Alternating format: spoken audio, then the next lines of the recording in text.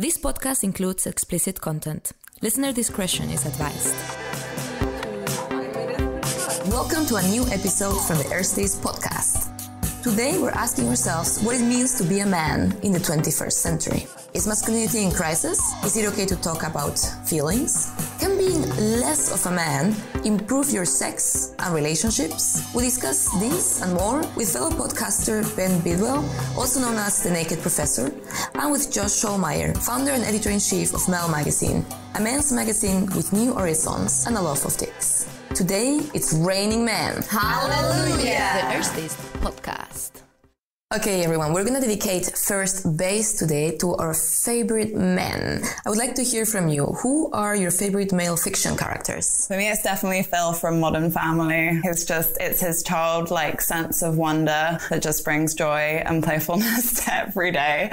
And he's such a flawed character as well. Every time he tries to be more masculine by repairing the house or something, he just kind of fails. But then you see that his true strength lies in getting people to talk to each other about their feelings and keeping everyone together. I just love him. I admire him. Oh, that's a good one. Great role model. What about you, Lena? I have to say I had a super hard time thinking about what male fiction character I'm into because I usually focus on the feminine characters. I think that my favorite male fiction character, it has to be like a cartoon. I thought about this anime called Ranma 1/2. Oh my god, it's about like this guy like in ancient China that whenever like he gets like soaked in water, he becomes a woman. I think that you found a way of cheating the question. What about you, Pandora? I think I'll go for Chandler Bing from Friends. Just like, classic boy. Comic relief. Classic boy has a really lovely friendship with Joey.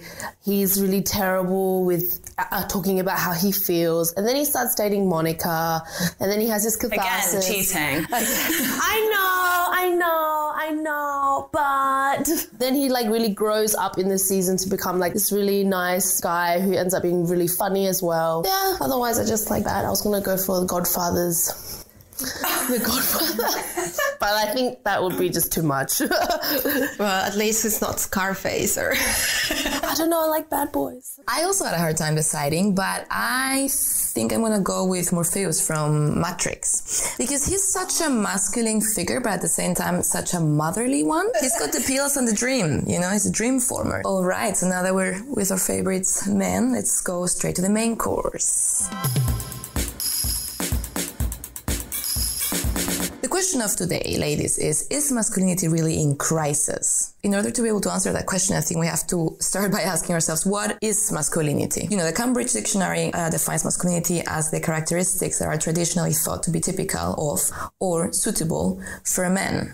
What do you reckon? How would you describe those characteristics? Some of the characteristics would maybe include being quite strong, confident, successful, dominating, competitive in aggressive ways, not a good listener, violent, sexually aggressive, predator. Yeah. And sexually aggressive doesn't mean straight up rapist. It can be also in more subtle ways, like this, for example, idea of men always have to have the initiative, how accepted it is, and in softer ways, but still somehow there's the component of aggression. And the goal of being a womanizer, right? But then again, all of these are kind of negative characteristics. I think there's also a positive side about the figure of the provider for the family, right? The one who takes responsibility and needs to take care of others, but not in a mother way, but in a out there in the world fighting way. Yeah, I think, and there's some of the strength and the confidence and everything to sort of make decisions and be concrete in problem solving, which I think can sometimes be a bit confusing because especially for women who don't always want their problems to be solved, they just want someone to listen to them. But it is kind of helpful also to have someone around doing those things. For me, masculinity is so good and then so bad at so many things. I don't think my father was a really good masculine man. He made a lot of bad decisions that he didn't take accountability for, that my mother would take for instead. And that was just makes me skewed about how I feel about masculinity in a negative way. Whether I like it or not, sometimes I'm just judgmental towards men. When they make a decision, I'm like, I think that's often in the household, there is that cliche sort of situation where you get the the fun dad stepping into the situation, and the mom has to make all of the boring, nagging, sensible decisions. But sometimes the decisions weren't even fun. They're just like... But it's just like this bit that the father figure, it's the material provider, whereas the female or motherly figure, it's like the home and emotional labor. And then that's like the home. Absolutely. And it's interesting how, we've come from fictional characters to our fathers, which I think is like, we look at all these references that we have for describing or understanding masculinity, and they're limited. They're so limited, I think. And that is, brings us to the point that obviously masculinity is a constructed social gender, right? And away from like the, sexual or biologist definitions of it. And I think that's why it's so important to have different references and to create different references. And that's something that is happening now, though. Like, as we've seen, I think in the last 5 years, we've seen like so many more proposals of different characters, both female and male, in like mass media. That's really good, because in so many ways, it's just pretty much like dismantling the myth that because you were either born with a penis or a vagina, you're supposed to display very specific, like very narrow traits. I think it's just in so many ways, it's just like insulting to our humanity. We're like far more complex than blue or pink and emotional or aggressive. It's like we can be all of it. Absolutely. And the thing is, there's such new horizons like opening up when you stop thinking on those categories. Remember the shoot from Earthdays not so long ago about the male virgin? Oh, yeah. Yes. I thought it was such a fascinating example of how a person was not meeting the, expected standards of a man because he hadn't had penetrative sex in his life, and he was like, already 30. And it was so interesting to listen to his experiences and then see him, losing his virginity, so to say, for the first time. You haven't watched that shoot, have you? I have watched like a bit of it, and it's what I like the best about it. It's that the sex is actually so good. So good. I guess that it's also because of all like this bullshit we built about the concept of virginity, which virginity altogether is bullshit. But anyway, that's like the funny part. Like if you are like inexperienced or you are a virgin, it's like this idea of like, oh yeah, I'm gonna like stick it like 3 times and then just gonna come and then just like won't be able to do anything. But then the way in which like the whole like episode develops and so on, it's really cool, really like sensual. You see the chemistry. And it's like, oh my God, this is really hot. And it's really amazing because it pretty much takes down the myth of what it is to be, first of all, a virgin, or what it is that you are missing or not by not having your sex life center on penetrative sex. Absolutely, yeah. So to our listeners out there, if you want to go and watch this shoot or many other mores, just go to erstis-podcast.com/erstis. That's ERSTIES. Follow the link and get 50% off your first month. This is an exclusive offer from the Erstis podcast to Erstis. And please notice content is 18+.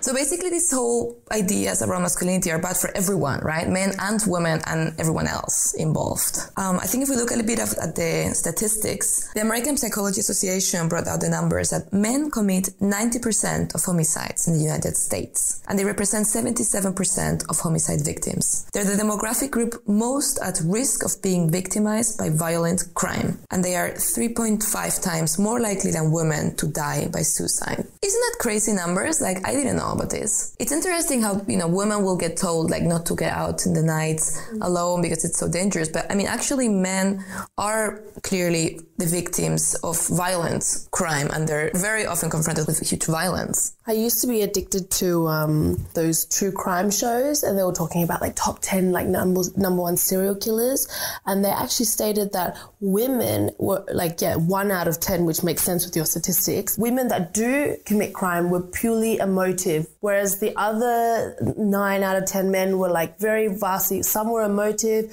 some just came out of repression, like from their mother, maybe having problems with their mother, and it came out in a different way. And that's because I feel like women talk more about their problems and men don't. That's what I was thinking when I was watching it. Yeah, and that's why like this was released by the Psychological Association. So it was actually advice for therapists to be aware that some of the masculine traits are actually leading to this kind of stuff and to maybe treat that like especially. But what was interesting is when it came out, it just created kind of a war on social media with reactions like of men feeling attacked and being like, you know, you're just attacking sort of my masculinity. Oh no.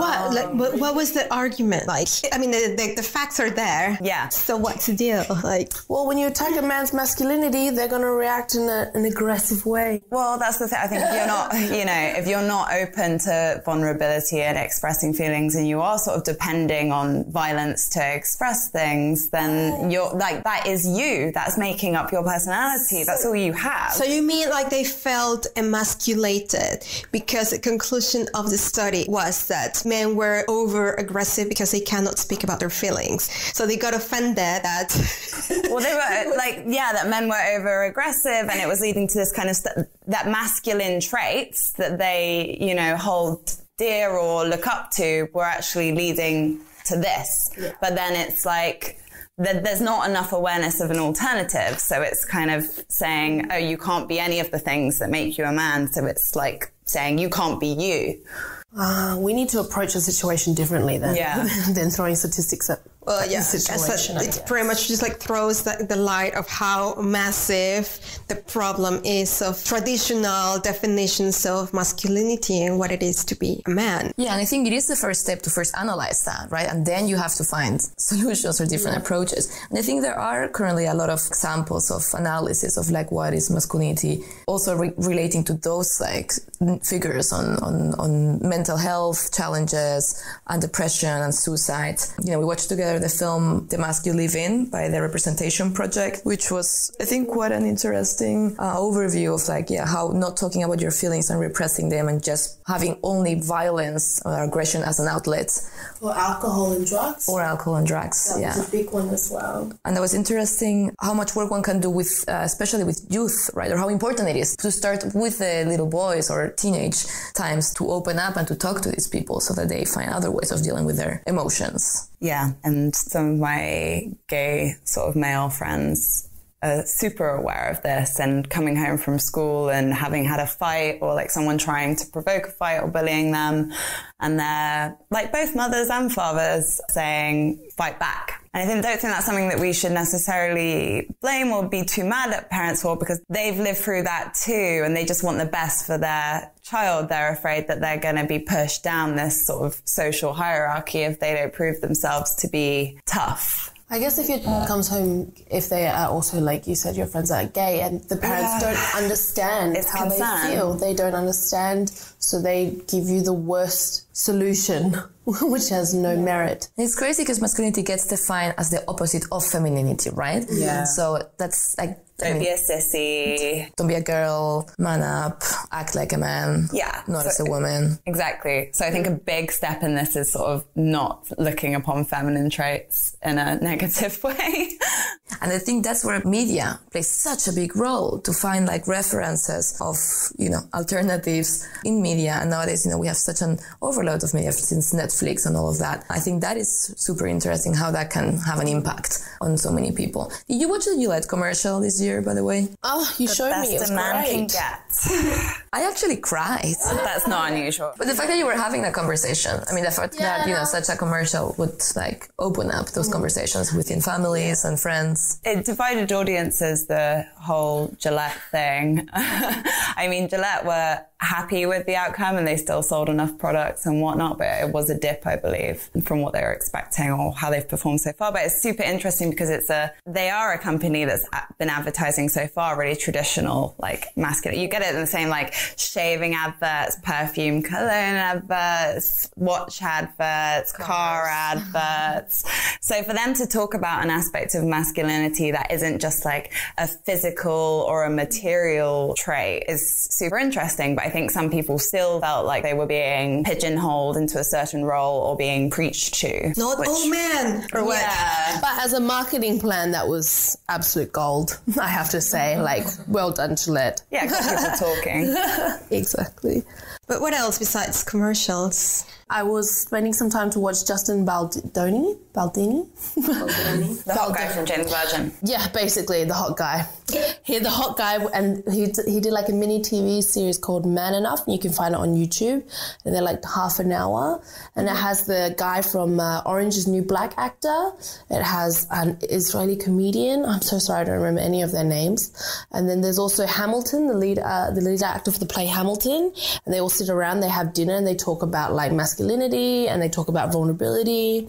And it was super interesting. And I was reading all the comments, and they're all like from girlfriends saying, I've just sent this to my boyfriend, and like blah, blah, blah, blah. And like even a few men were like, thank you for opening it up. But it only has 50,000 views. Well, I guess it takes time, but I think it's super interesting. I haven't seen the series, but I saw his TED Talk. Yeah. And it's one of the parts that I found the most interesting was like that bit where he says that sometimes like whenever like he speaks about, I don't know, like typical like male stuff like training and like his like meal plan, whatever, people are like, oh, like praising him and so on.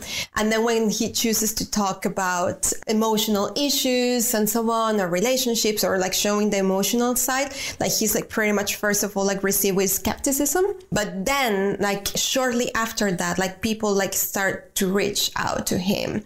So it's not that he's gonna like get like instantly like super attention, but even if like he reaches out to like a smaller audience, that reach and that impact, it's significant. And it also like says a lot about like having like spaces for people who identify as men to discuss these issues, whereas like elsewhere they rarely exist. There seems to be such an emphasis on masculinity talk on physical traits like sports or being strong. And I guess if you're not able to talk about feelings, you're kind of only left with that, right? There's so much to gain for them also. I think we had an interview with our first unicorn of the day, Ben Bidwell, also known as the Naked Professor. And he was telling us how much his life has changed and how much happier he is since he started questioning his own thoughts on masculinity. This is what he told us. So shall we start off by talking about the Naked Professors? What is it all about and how did it begin? How it began is actually quite interesting because I was on a flight to Ibiza to a friend's wedding, and Matt, who's my co-host, was on the same flight going to the same wedding, but we'd never met. And then the universe delivered, and there was only 2 seats, one of the rows of the plane, and we sat next to each other. And I was looking to record a podcast, and I recorded it with him. And then so something was saying to me, don't release this yet. It's not quite right. And a few months later, Matt and I came together again. It's like, actually, should we do this together? Like every time we get together, we have a conversation that, you know, we should record really. Let's do this together. And the Naked Professor, my blog name is The Naked Professor. And then the Naked Professor became The Naked Professors. And our vision was very much to try and get influential people or heroes, celebrities who have this perceived sort of idyllic life, and try and get them to share that actually they face challenges and that, you know, life isn't always easy. And no matter who you are, we all have mental health challenges. We all have difficulties, and we want to share their stories and try and get vulnerable with them and try and get them to empower our audience by allowing our audience to hear that no one's perfect. Everyone's got difficulties. That's what we've done. And we bracket it under the mental health because I think everything that we do, you know, all the lifestyle choices we make, it all affects our mental health. And fundamentally for us, life is about how you feel. It's not about how it looks. And this perception that you're creating of your life, it's actually you're the one who's got to live with how you feel. So let's talk about that. And I think it hits a bit of a unique spot because we're 2 men and there aren't many men talking about this stuff. And Matt and I are very happy to go vulnerable and be open and talk about emotions and feelings. Yeah, it just creates a bit of a sort of a new dialogue, I guess. I think it's a really good philosophy. And I was listening to your podcast just recently, and I really don't hear that many conversations between men like that at all. Oh, thank you. So let's get more into the masculinity topic. What does masculinity mean for you? I don't know, like I'll share instinctively, and what comes up for me is just being real, whether you're a man or a woman. There are different energies inside of us. You know, the male energy is different to the female, and just being real and not denying that kindness that I think we've all got inside of us, that compassionate side, man or woman, that the desire and ability to love. It's that side of it that I think the men have really lost, because I think growing up, I thought being a man was purely about being tough, strong, brave, you know, getting the girls, perhaps even treating the girls badly, being great at sport, being physically strong and like impressive looking. That was what I thought was a man. And alongside that, love, compassion, kindness, empathy, connection, none of that stuff really fits in with the other side of masculinity I was talking about. Where I'm coming from, and I think where Matt's coming from, is these two don't need to remain exclusive. We're not saying, men shouldn't go and chop the wood or go to the gym or do the activity. I have the banter and all that stuff. It's part of it, but it doesn't have to be exclusive. It doesn't mean you can't, show your wife love, love your kids, be kind to your friends sometimes, be compassionate, listen, not always just kind of take the piss out of them, and never show weakness and never be vulnerable to say, I'm not perfect. It's that complete lack of willingness to be seen as weak at all in any aspect that I think cuts us off a little bit from our truth and who we really are. So that for me is masculinity. There's two sides to it. There's definitely the macho side, go and be that leader, go and be that, that man, if you like, but don't forget that emotions count too. And feelings and being kind and all the stuff that I mentioned, that's part of being a man as well. You're saying, you did grow up with this ideal cliche of masculinity. And was there a moment or was there something in your life that did open up for you to your other side? Like, is there a, before and after something that happened that maybe helped you connect with that other side of masculinity? It was really working with a coach. I worked with a female coach, actually, not intentionally. It's just she came into my life and it felt right to be with her. But my body talked to me sexually.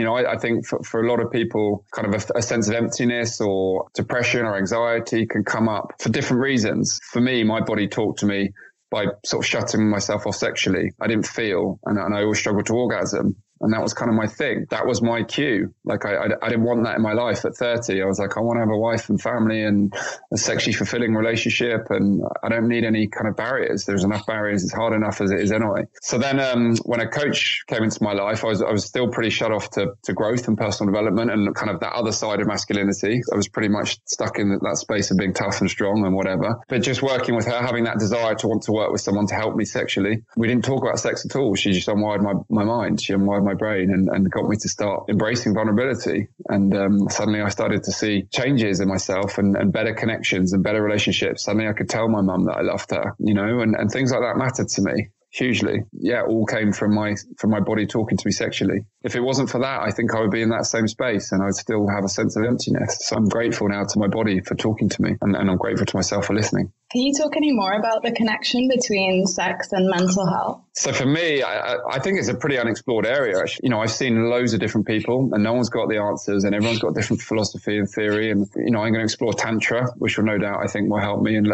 I'll learn more from that. But my connection between it is that from a young age, as early as I remember, I learned to not feel. It didn't help me. I had two older brothers, and I think my natural reaction growing up as the youngest was to get this sense of I wouldn't say being bullied. And I probably took it quite personally, and for them it was playful.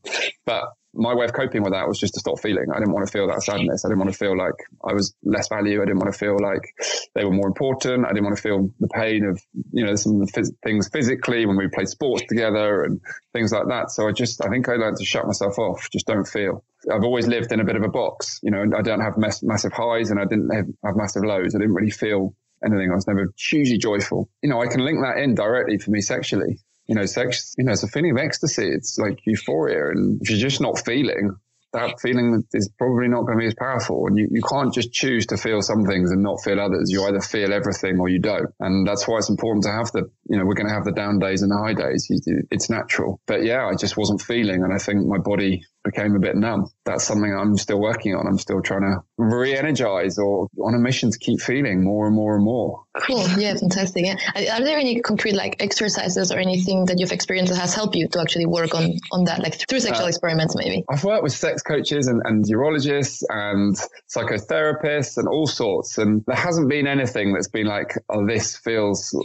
but through my own learnings as a coach, what I'm really now working on, for me, I've learned the power of our mind and how much, our thoughts play an impact. So I've had to really rewire, change the way I think, how I see myself sexually. So I am now really trying to visualize a lot more and visualize what I want to happen rather than staying in my thoughts of keep regurgitating what's happened in the past. Same thing.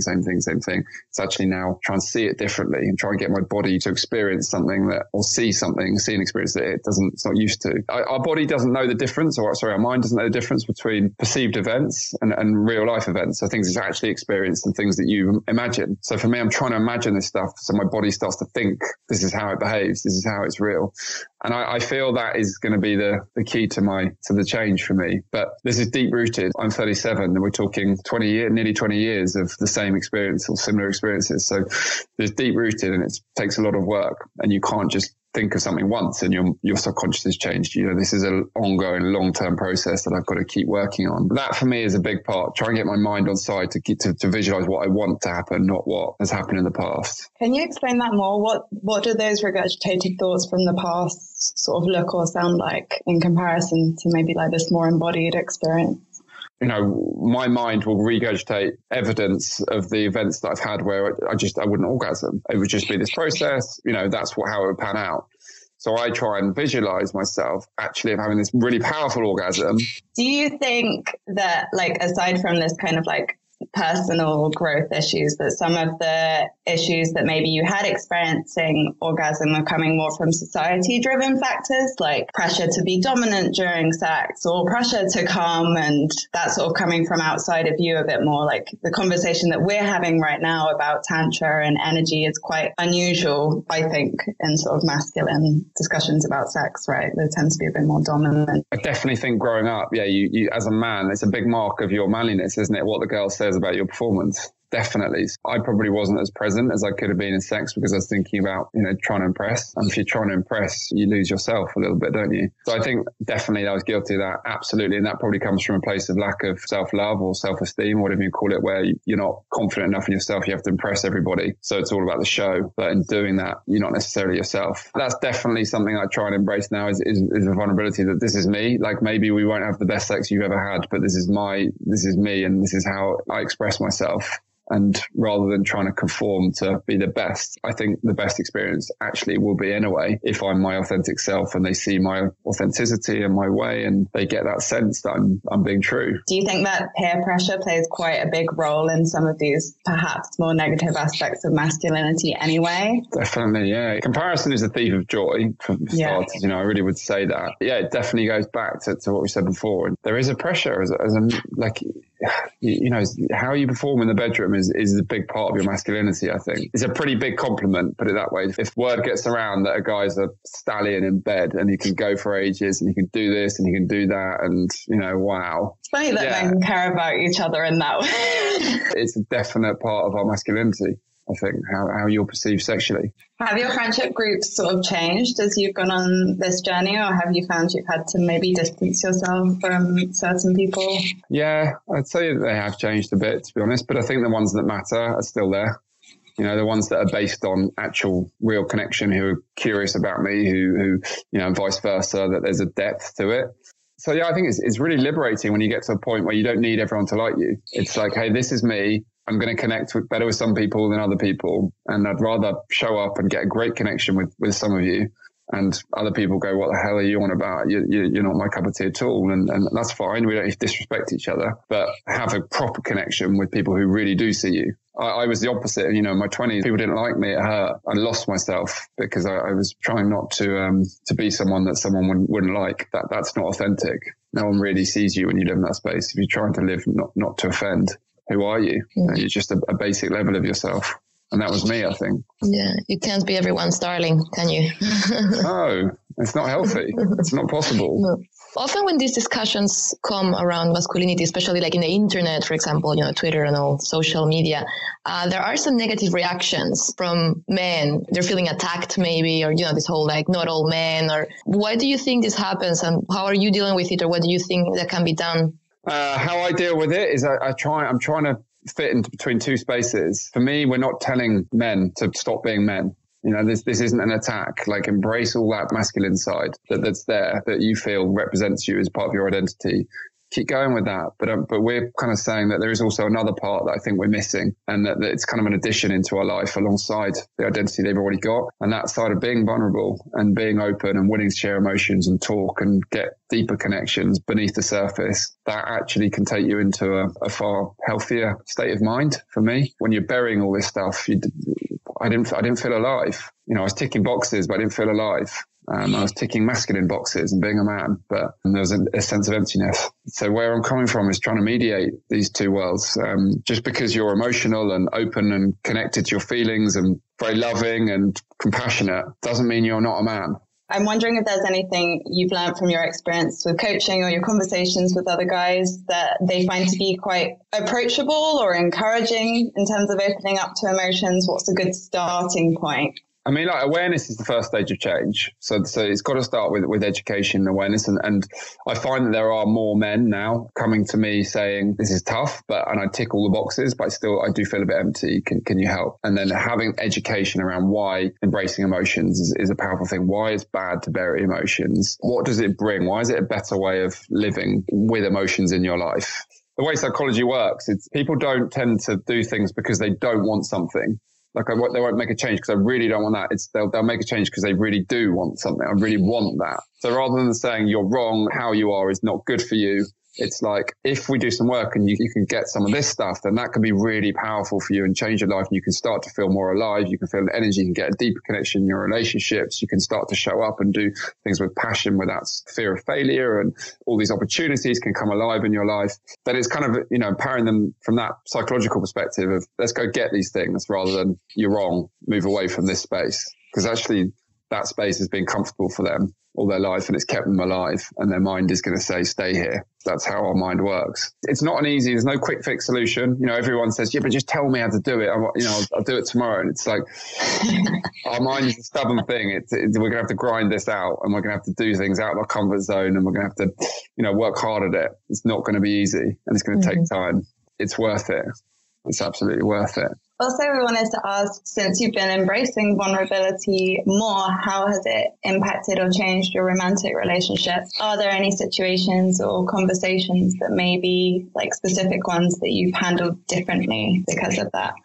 Yeah, well, I'm single, so I have been for year and a half now. My last relationship was kind of an entry, I think, into vulnerability for me. I was more vulnerable than I have been before, but I think I've changed a lot more in the last year and a half, and I'm really excited about the future and connecting with girls at a different level. In terms of dating life and trying to connect with people, is that, I am very confident just to show up and being me, and that's not going to be for everybody, and that's great.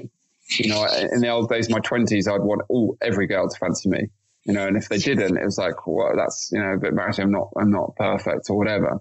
Now it's like, hey, I'd rather make one amazing connection in 100, and only for one girl to fancy me, and for us to have an amazingly powerful, authentic connection and relationship, and for all the 99 others to think, absolutely not, he is weird, not my cup of tea. That's my goal now, is just to show up authentically. This is me, and then I'll find the right connection with someone. In the meantime, if I'm attracted to someone and they're not into me, that's no problem. Like that's great. That we're not right for each other. That's so healthy and sounds so great. Yeah. Oh, thank you. Big thumbs up for that. Oh, thank you. Yeah, absolutely. It's a much better way of being for me. I'm much happier. This is vulnerability, is embracing rejection. If it happens, it's no problem. But it starts with self-love. You have to love yourself, and then you can be vulnerable. Then you'll start to have really meaningful relationships.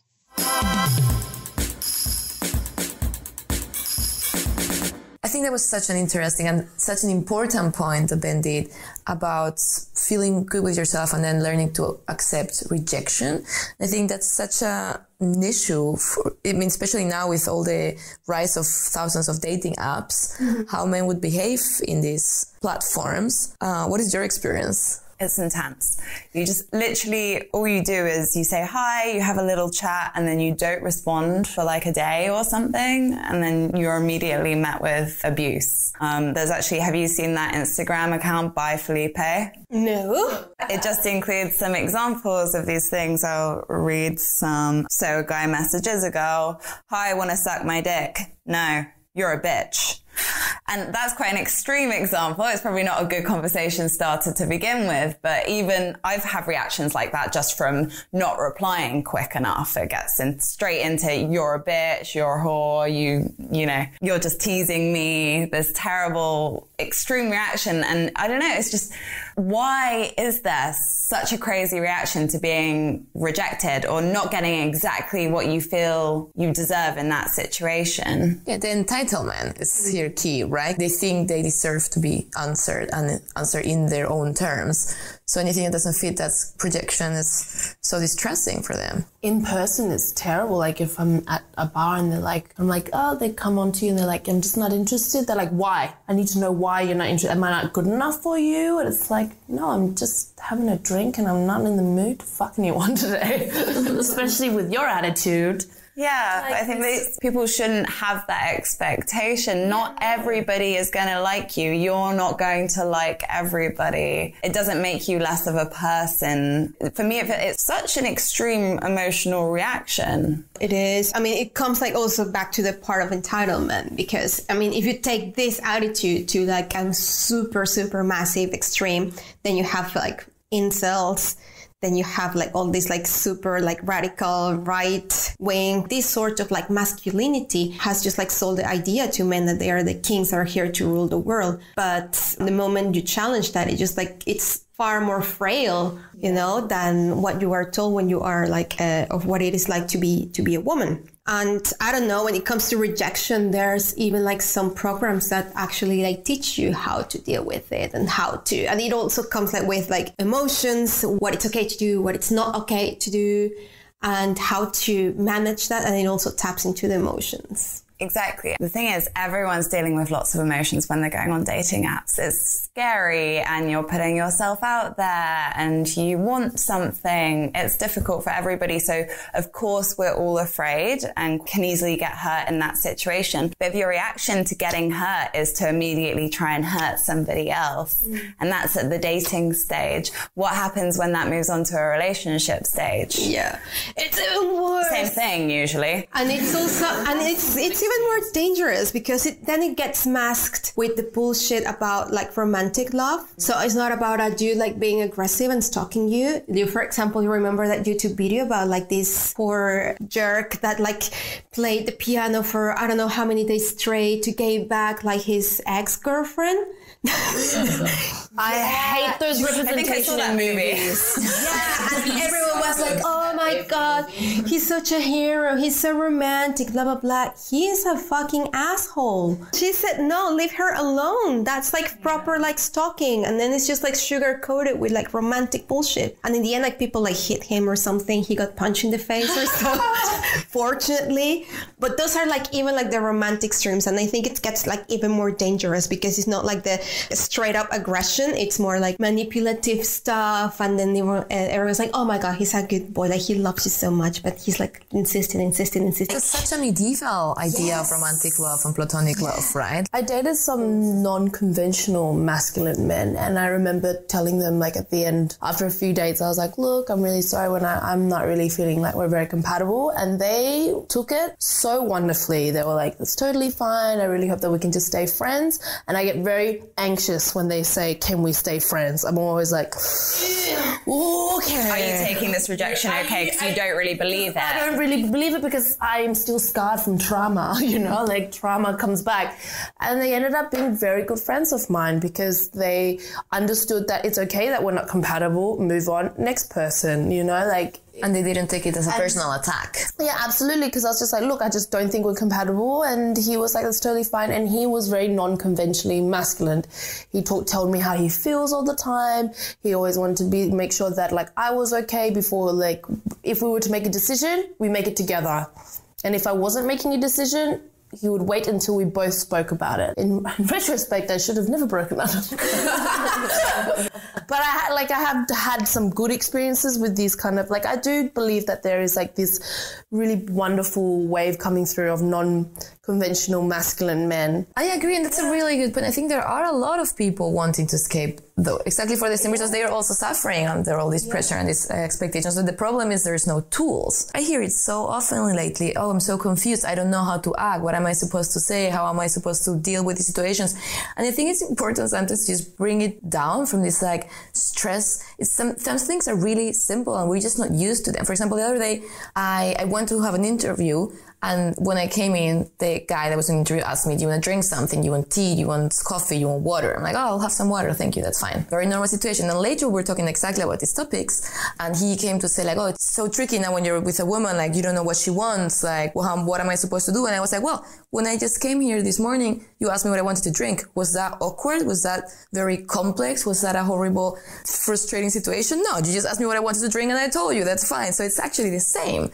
Like, just ask. We're just so afraid of asking, of having that conversation. That's like what we need to learn. And if you compare it with other situations in life, it's so simple. Ask and listen and like try to make it past your own insecurities. Yeah. And like, when it comes to like to dating and relationships, we all, both sides of the spectrum, outside of the spectrum, whatever it is that you locate yourself or identify yourself, like we all need to learn how to date, how to have relationships, how to develop like healthy patterns and how to confront insecurities, emotions, and all like these sort of like biases that come with our ideas about being masculine or feminine. I think things can be easier, and I think it's very important also to take it with humor, be able to laugh about yourself. No, you're a whole idiot. There was another thing from that Instagram. Some guy had messaged a woman, 9 inches, think you can take it? And she was just like, I don't know. I never dated anyone 67 inches shorter than me. I think, the humor thing is important, but like we are coming to a point where if the women are always the ones trying to deal with the emotional stuff and like we're dealing with these messages, we're making the jokes, we're trying to initiate these conversations and things. It would be nice if everyone plays a part in that. And I really agree with Pandora as well, that if those conversations maybe take on more of the level of talking about the dynamic between you rather than a personal attack on either side, I think that makes that conversation so much easier to have. And as Lena said, it's a pattern, so we need to relearn this. Like, we have to reprogram. An amazing example of a magazine that is approaching all of these topics from a male's perspective, but still with humor, self-irony, and curiosity, especially, is MEL Magazine. I think now we've all become big fans of it, haven't we? Big fans. Yes. It was so amazing to have the opportunity to talk to Josh Schollmeyer, one of the founders and editor-in-chief. How are you, Josh? Hi, Josh. I'm pretty good. How are you guys? We're good. Exciting to be talking to you. I'm excited to talk to you. Thank you for having me. We want to know, how did it all start with MEL Magazine? So I was working in more traditional men's publishing at a little publication called Playboy for about 5 years. And I was really taken with the early mission of Playboy from the 1950s and 60s, primarily around social sexual values and what was then the Playboy Forum. And they had things like Crusader Rabbit, where they bankrolled a whole legal fund to bail out people who'd been imprisoned for blowjobs and anal sex and, freedom of speech stuff against the death penalty. And I thought that the brand had a lot to offer in a much more kind of 21st century way, using, online media more. Too much of what I thought the brand and not just Playboy, but all of the kind of competitors in the men's lifestyle space were all sort of obsessed with these consumer goods and this kind of bullshit that, like, if I didn't match my jacket to my socks, no one would ever love me. Like, if I wasn't driving the right car, like, my children would never come home again. And I just felt like it was really false. It didn't represent sort of what was going on in my life. Certainly, I think about things like some of the more consumer style, fashion, cars, all that kind of crap that they normally shove down your throat. But I thought about it for like 3% of my time, and the other 97% was much more dedicated to, at the time I was in my mid 30s and I was starting to think about like different stuff, primarily around, my physical health. Mental health is a big thing for us. We talk a lot about trying to triangulate 3 aspects of life. I don't think this is just for men, but, like, I am super, super ambitious. I wanted to break the internet and men's publishing. But at the same time, I'm married. I have 2 kids. I love my kids. I love my wife. I want to be a very active partner in all of that. I don't want to, I remember my dad once telling me that he had never changed a diaper. And I was like, kind of an asshole, dude. Like, how do you, I'm not quite sure how that would have ever flown at my house. And then the third thing I think is your own personal identity. I don't want to be known as just just dad or the guy who dies at my desk. Like I want to have like my own thing, my own life, my own interests. And it always bums me out around Christmas time when everybody like gives me 2 presents. It's like either rum or like I'm from Chicago, like a Chicago Cubs hat, like as though I have like no other interests in life. And so, I was thinking a lot about that stuff, and I was thinking, not worrying about money, but I was just kind of like questioning money and all that stuff. I think that too many of those other lifestyle publications are way more into like the single guy and like pickup artistry and all that kind of stuff. And I was much more interested in however you define monogamy, whether you're poly or monogamous. Like I was just interested in relationships and not necessarily trying to figure out how to have sex or seduce the woman who was on the cover of a magazine, but like, how do I have better and more sex with the people that I want to? I thought that there was a real space in the marketplace for that. I was really kind of jealous here in the States on the women's side of things with Jezebel and The Cut and Broadly later and the Hairpin at the time. And I thought that they were doing a much better job of one, merging what's great about the internet, which was great, and what was great about print in terms of voice and sensibility, but also just doing a much better job of charting not just feminism, but what it was like to truly be a woman in the 21st century. And I didn't think that men's publishing, again, I felt like very old school, before I stop rambling. I'll tell you one last, when I was at Playboy, I had to write like 3 stories about axes. And I was like, what the fuck do I do with an axe? Like, I don't know what to do with this axe. What am I supposed to write about it? And my editor at the time was like, no, cool guys hang axes on the wall to their house or their apartment. And I was like, I don't think that that's true. I mean, I've never seen one axe. Like, I'm from the Midwest. Like, the axes I've seen are like somebody's shed, like cutting firewood. Again, it was super false. I mean, it's a little even naive at this point now, post-Trump and post-Me Too, of what we were really trying to do. But I just felt like people weren't speaking to kind of, even me, I worked in that world. Like, I didn't feel like it was speaking to me in any real way. And I thought that masculinity, I mean, certainly the change, this was 5 years ago. So 4.5, 5 years ago. So I thought that there was more happening there. I don't think even I understood exactly what was happening. And even just the kind of fundamental social change and shifts that we've seen over the last 5 years. But I definitely felt like it wasn't talking about anything honestly. You sort of wanted to find something that you would be more interested in. Do you think that relates specifically now to maybe a millennial audience, or it's actually men everywhere? And I mean, I've always said that, in the early days, I used to joke when people would ask me what MEL is, I used to say it was me working through some shit. I mean, like, I'm a 40-year-old male, white male, straight. Like, the world really doesn't have a lot of use for me anymore or interest. And I just wanted to and I didn't want to like take attention. I just wanted to sort through like what was my new place in the world. I thought that men are sort of in this existential crises, and I think they're going one of 2 ways, at least here in the US. They're either sort of like when men were men and we wanted to go back to all this stuff, or I think there are guys like me who want to participate in kind of this fundamental shift that society is going through, but don't always know how to, don't always say or do the right thing. And I think now you live in a world with cancel culture and call out culture, especially on Twitter, where it makes guys even more nervous. And I don't want to be boohoo dudes, but I do think that people that want to participate sometimes don't know exactly how to. I wanted to have kind of a very messy conversation about that existential crisis. I didn't want it to be, again, there's no playbook for how to be a guy, right? I didn't want to pretend I had all the answers. I wanted to be super curious about it.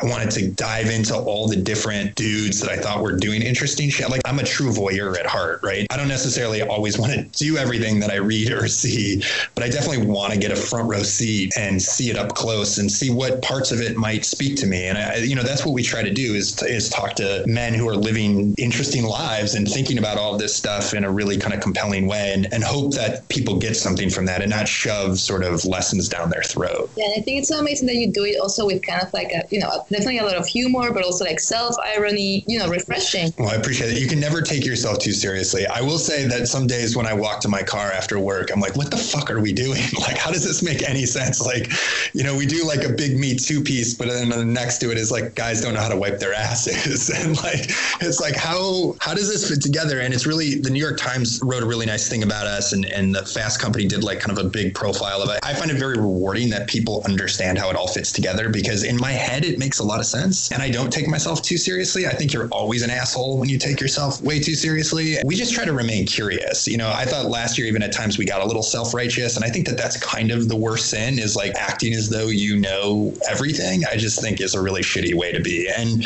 I'm a big believer in, as long as it's not hurting another human being, like whatever the fuck you have to do to get through the day, like do it. Life is very challenging, you know, and it can be a challenge like minute to minute, hour to hour. So I don't know why I would ever judge anybody for doing what they did. Again, so long as they're not sort of like hurting another person or living thing. I think the curiosity thing is a really good attitude to have. It's so infectious on your website as well. Like I was watching her reading articles earlier. She's just like, oh my God, what is that? I want to know. It's really an intriguing site. There's really intriguing information on there. So I think the curiosity thing is definitely working. I'm wondering what's the response from your readers? Like, what's the feedback? I guess it's been changing.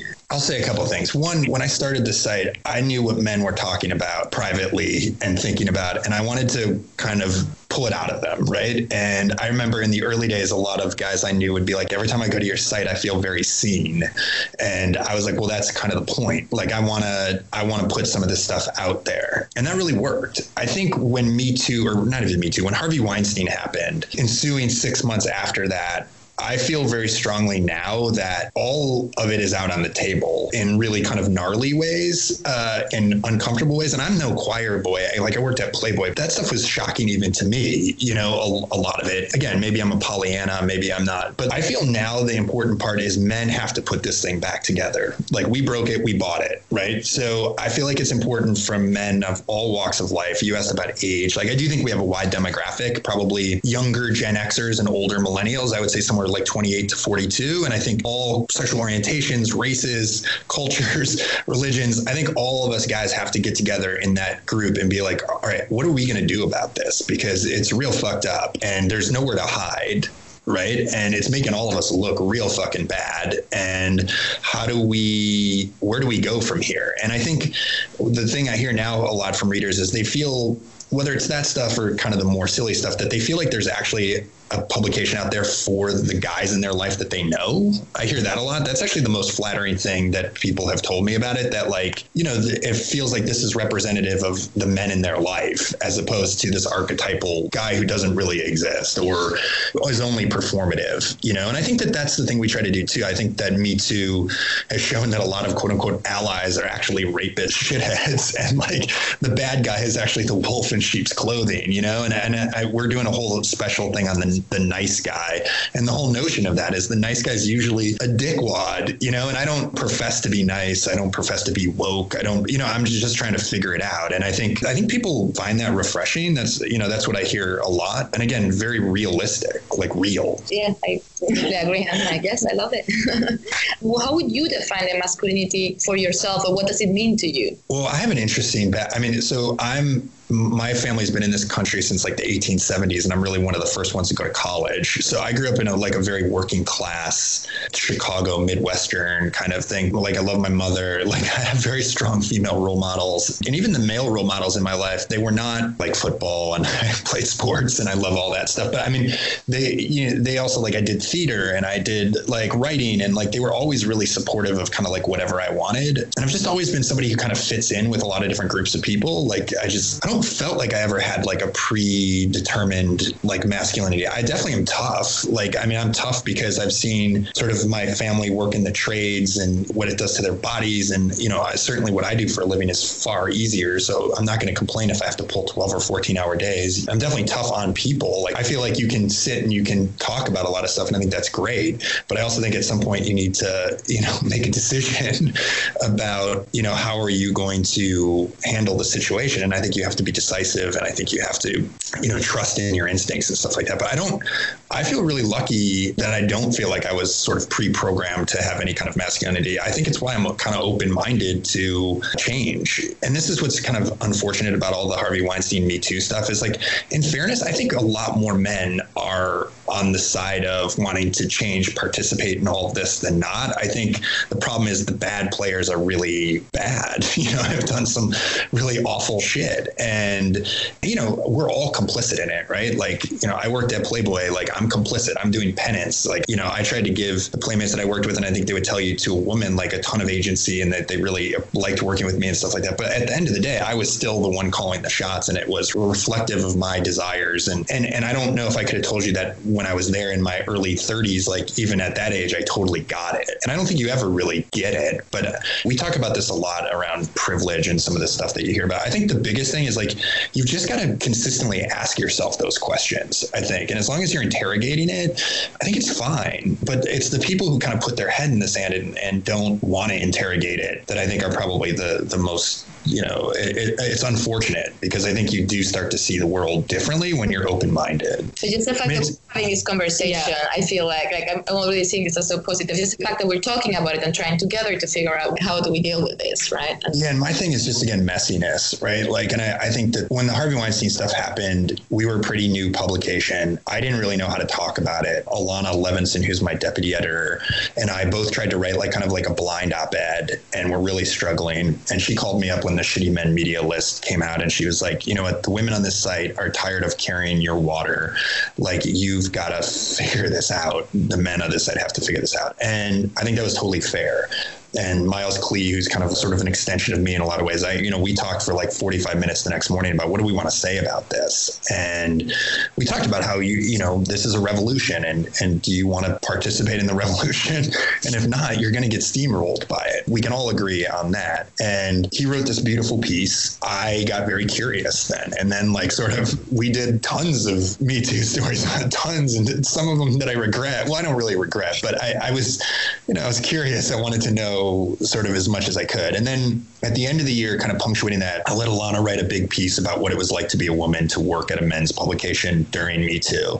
She dragged us, and it was fair. We did not react well in the moment. I think we all felt shitty about everything that was happening. I think we felt shitty about not knowing what to say. But I love that messiness. When you ask about like what has helped this publication, I think it's that level of messiness and honesty. I don't see GQ doing that.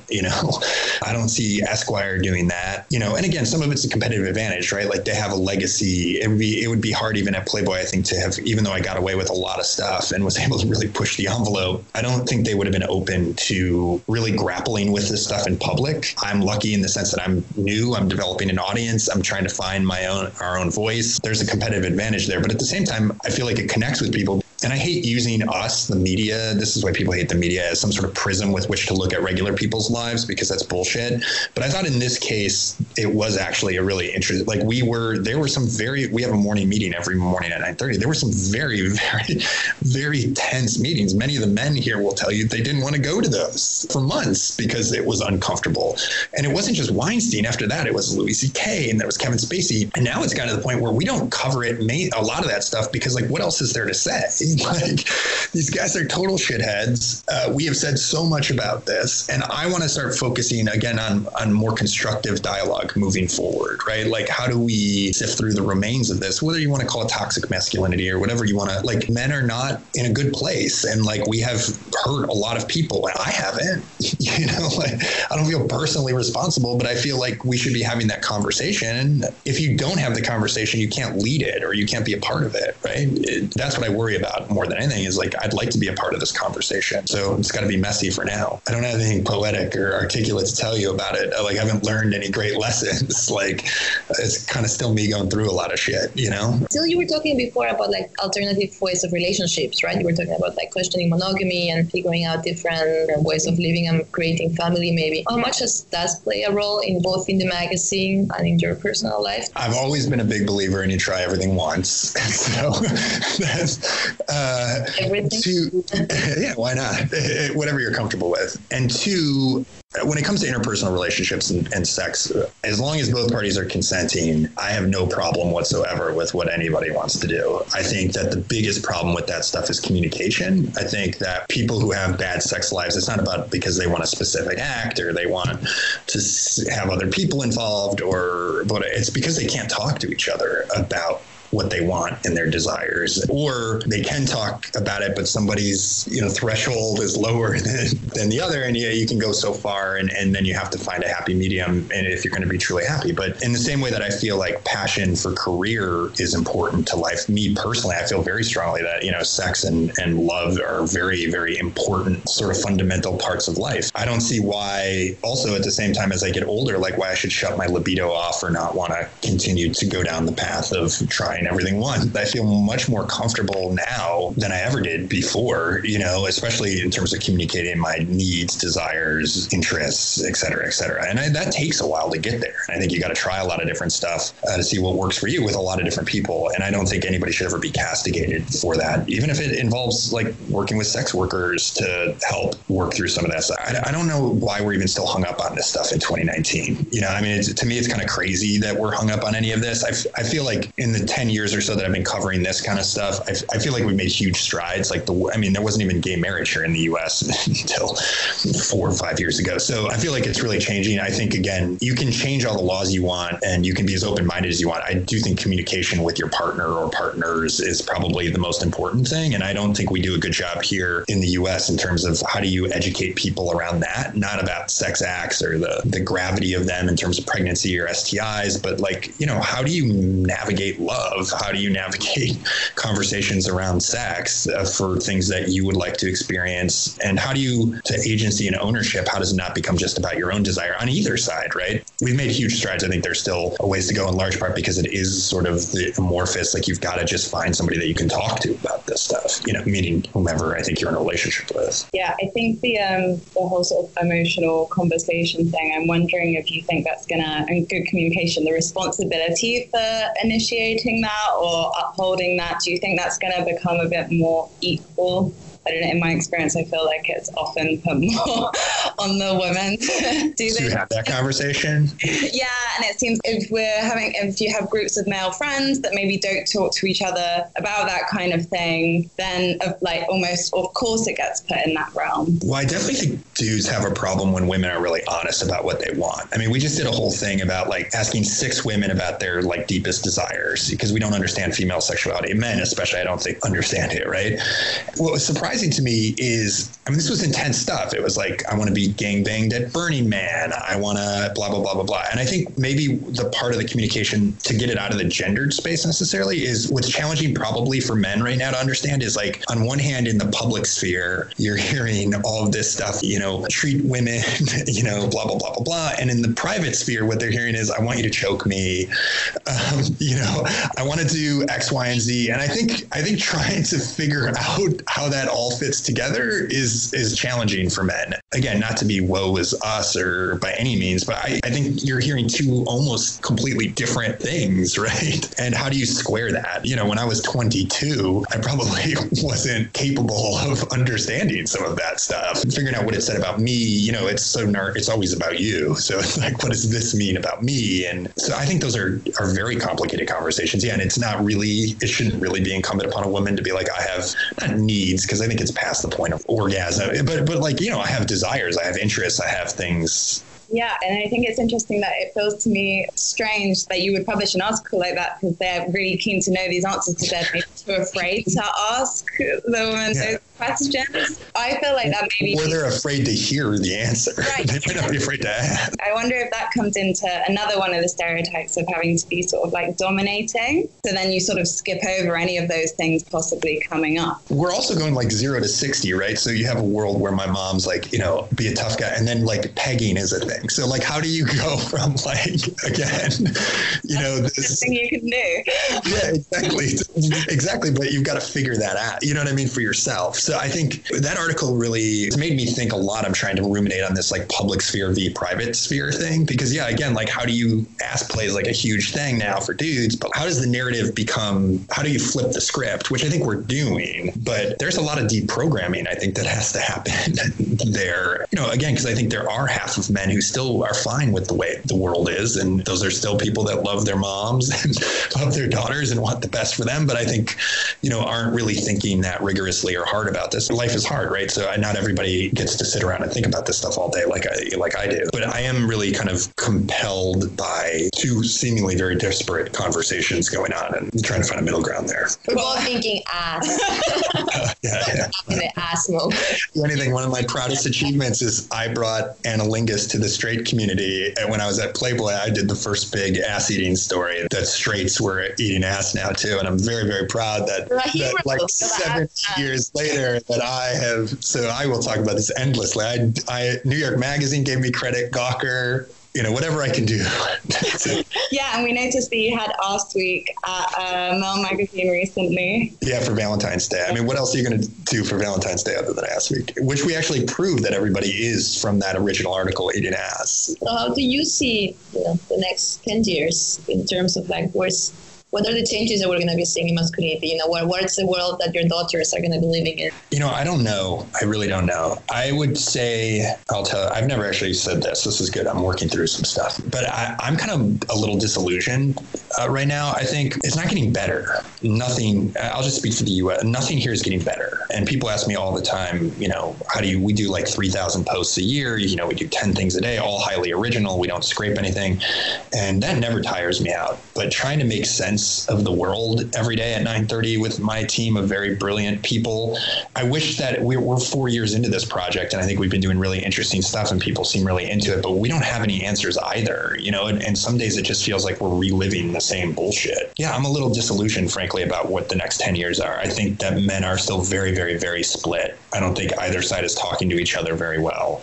I think it's kind of ugly. I thought that the best thing about the Harvey Weinstein stuff was again, it was all out in the open and maybe we could move on. But I don't feel like we've moved on as I think women have moved on more constructively, but I still don't know if there's a constructive way forward yet, or if anybody's sort of found a path. So yeah, I don't feel incredibly positive about the next 10 years. I feel like the messiness might go on much longer than anybody would like or probably should, but maybe that's also just human nature. It took us thousands of years to get here, so maybe it'll take a while to put it back together. It's a great question, and I wish I had an answer for you. I'd be doing a speaking tour and writing a book, and I'm going to fix men. This guy right here is fixing men.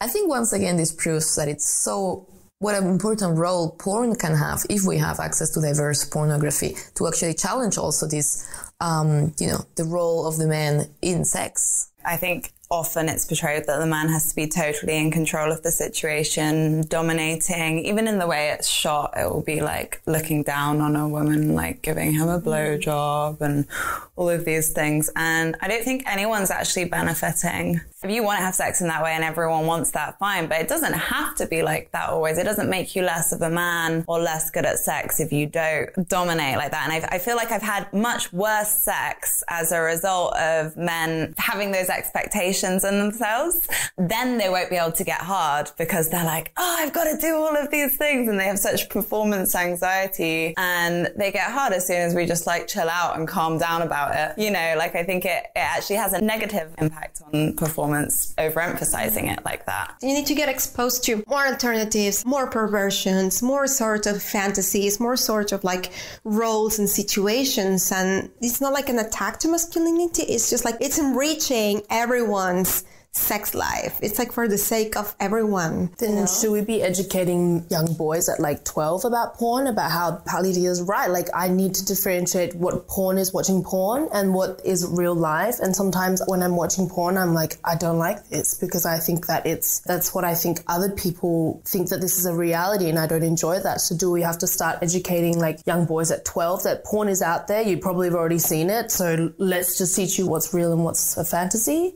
Yeah, it's education on the one hand, and it's also like very important to do it at a young age and so on. On the other hand, it's about like introducing like that diversity, you know, to make different kinds of pornography more available for everyone. Because many people think that the only porn that exists is like this typical cliche porn, because that's what they have at hand, like the moment they like check on their phones or like open their laptops, you know. It's the most viewed, so it comes up all the time. And I think it does not only apply to porn, but to everything, really, because I think it's interesting how much sex there is in, you know, mainstream media, like serious movies and so on, without being explicitly showing the sex. But you always have like, you know, you have the flirty situation or whatever, or the approach, you know, the awkward conversations, the whatnot. And then the moment just before, you know, it blacks They're out. up against the bookshelf.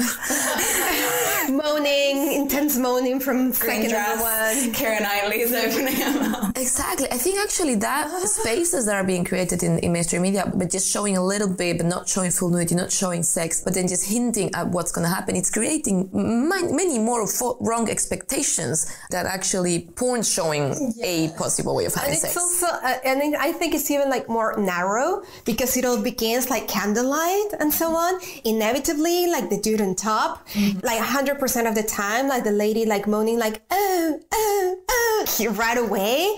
And then like 5 seconds later, the dude is finished and like the woman is supposed to like have the orgasm already. 3 seconds later, they're both like lying in bed. The ladies are always like having like their boobs covered and so on, and like the sheets. And like if they wake up to have orange juice and make pancakes, she's wearing the guy's shirt and she's like all happy and satisfied and radiant because somehow along the way in those 3 minutes, she reached orgasm from missionary. What the fuck?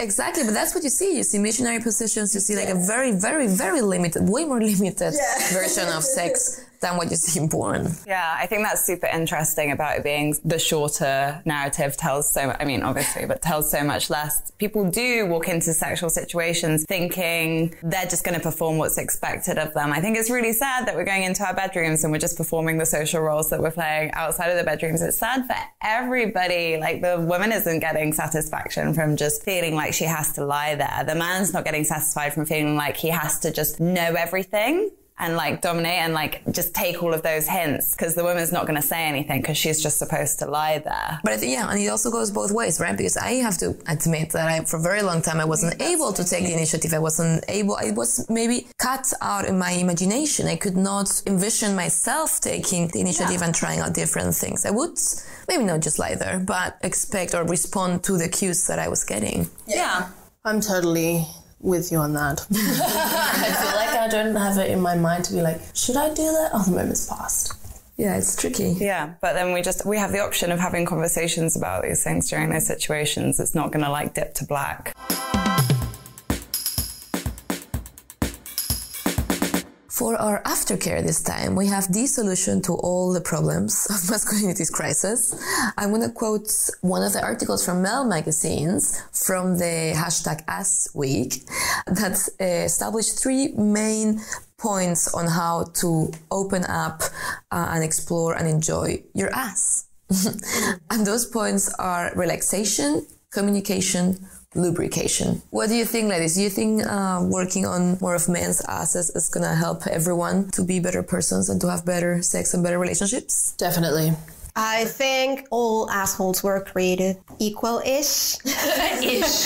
So it's not only women enjoy anal sex. It's like, hey, dude, maybe you can like a finger up your little cute butt, you know? Yeah, I also think, as much as we were saying earlier, there are all kinds of sex. It's not just penetration. I think for men that haven't ever experienced penetration, it's really interesting to suddenly be in that position. Yes. There's a lot to be learned from it. I think that it helps them understand your experience as a woman a lot better as well. And it's a very vulnerable position to be in. But once you get through the challenge of that, it's going to open you up to so many things. Right, it's both just going through the position and giving yourself a chance to experience that, but also just the enjoyment that it brings. I mean, the P spot, right? Prostata massage. I haven't met a guy that has not loved it. I also don't think I've met a guy that hasn't been like, he was getting introduced to it for the first time. Like, I don't think it's that people aren't that aware. I mean, sure, gay men probably are a lot more aware. But for straight guys, I don't think the P-spot is that much in the conversation. I guess that also in like some sort of masculine world, the asshole, it's a taboo, like straight up taboo. And it can be like so much a straight up taboo as to cause men to have like poor hygiene. Got to the loo, number 2, and not even able to wipe their asses correctly. That's like a proper debate, unfortunately. Far too much involvement. For me, that is the issue. I'm like, have you had a shower? And when was the last shower? Then we can pick. You ask like that? I do ask. I'm like, when was the last shower? And how far away was the last shower? And when was the last poo? Okay, bend over. Well, it comes down also if you want to do it, and also if you want to do it safely. Globes, which are also like it's pleasurable and it's like hygienic on both sides. Condoms, if you are like penetrating with an object and so on. And lots and lots and lots of lube. Absolutely. Lube is our best friend here. Yes. Actually, have you tried the Uber lube? Yes. I think it's right now my favorite lube so far, especially for anal sex. Yeah, it's like silicone based. It's like the best for anal penetration. It's great for your hair. It's great for your hair. Really? You're putting it in your hair? Yeah, when my hair gets too frizzy. It's happening a lot in Berlin. I like the glass bottle it comes in as well, because you can just have it next to your bed and it looks nice. And then I think I've used it in so many more situations where I wouldn't have necessarily thought, oh, I'm going to use lube. Right, just because it looks pretty. Yeah. That's a superficial yarn. That's great. Mm-hmm. I find like with the Uber lube, like it just, after I use like other lube, I feel like I have to have a shower because it dries on me like with the film. I don't know Yeah, and you can like peel it off and like glue. Yeah, you know, about Uber lube, it's like, oh, do I need to have a shower? Or can I smell like sex today? I want to smell like sex today. I'm Slip going. around on the bus seat. I think that's another thing about that, other than the like leaving a trace. It doesn't taste of anything, which is really important for me. That's really put me off lube in the past. Another thing that helped me a lot exploring my anus, apart from lube, was anal plugs. Often we, want to go straight for the full thing or whatever, and it's, that's not how it works. At least that's not how my ass works. No ass works that way. Also, like the myth of porn that you can just like stick like one massive stick into someone's asshole, that for that to happen, it required like lots of preparation. So you cannot aim just right away. Exactly. And I think especially when we're talking about, when you're not used to have a conversation with your ass and then maybe you're hesitant and you don't want to let your girlfriend maybe put a finger in your ass because you're just not feeling it. Anal plugs can be another way of getting there without, because it's a toy, not the finger of your girlfriend. So maybe that's, the first step to getting it stretching and feeling. Be comfortable with your hygiene. Do it safely. Get your props ready. Do some nice massage. Enjoy yourself. Communicate at all times. Say what feels good or not. Yes. It doesn't make you any less of a man to like it up the butt. No, definitely not. More of a man even. And it's so cool. I really like it. I really like pegging. I really like also I think I also like that path of like having like someone like to do it and having like this sort of trust somehow, and like having like this sort of like traditionally masculine person like putting themselves in your hand or like showing that vulnerability. It gets stop. It's hot. It's not even like no, it's hot. End of story. Try it at home, kids. Right. I'd say explore your asses, talk about your feelings, open up, be vulnerable, and be happy. On this positive note, a big shout out goes to Bad Bruises, that is going for the very first time to happen in London. Bad Bruises is having an amazing party on the 18th of this month, so don't miss it. UK listeners, go and party wild. People from abroad, maybe consider buying a ticket and go celebrate Bad Bruises London #1, Sodom and Gomorrah. Find the event on Facebook and follow them on Facebook and Twitter. Thank you for listening. Please do let us know what you think it takes to be a man. You can follow us and write to us on Twitter and Instagram @EarthsThisPodcast and visit our website earthsthis-podcast.com. Leave us a comment there or a review as we read them all. If you don't want to miss any episode, please click subscribe to our podcast on iTunes, SoundCloud, or wherever you listen to your podcast. the Earthstays podcast.